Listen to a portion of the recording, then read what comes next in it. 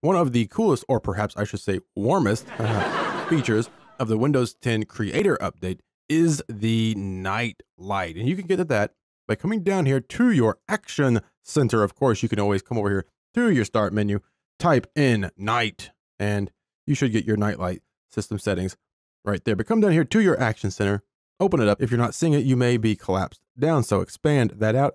And of course, this is going to look different depending on if you're on a laptop or Surface or what have you. And simply click it. Wow. So we can't tell a huge difference here, but basically what it has done is sort of blocked some of that blue light from coming through. You'll really be able to tell it here whenever we go to something like a PDF file here. You know, blue light that emits from your screens is known to sort of increase the brain activity and make it more difficult for you to go to sleep. So that's really cool that Microsoft included this new feature, the night light, right here in the Windows 10 Creator Update. Of course, we can always come over here. We can go right to settings if you want, but we can also just type in night here. We'll go ahead and go to our system settings here, and we can adjust this right here.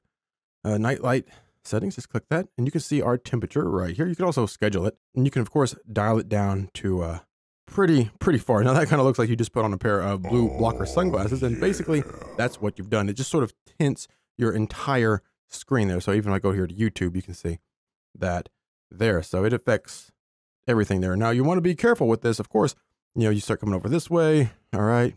Especially if you're in a dark room, you're going to start feeling more relaxed, more relaxed, more relaxed. And then you kind of.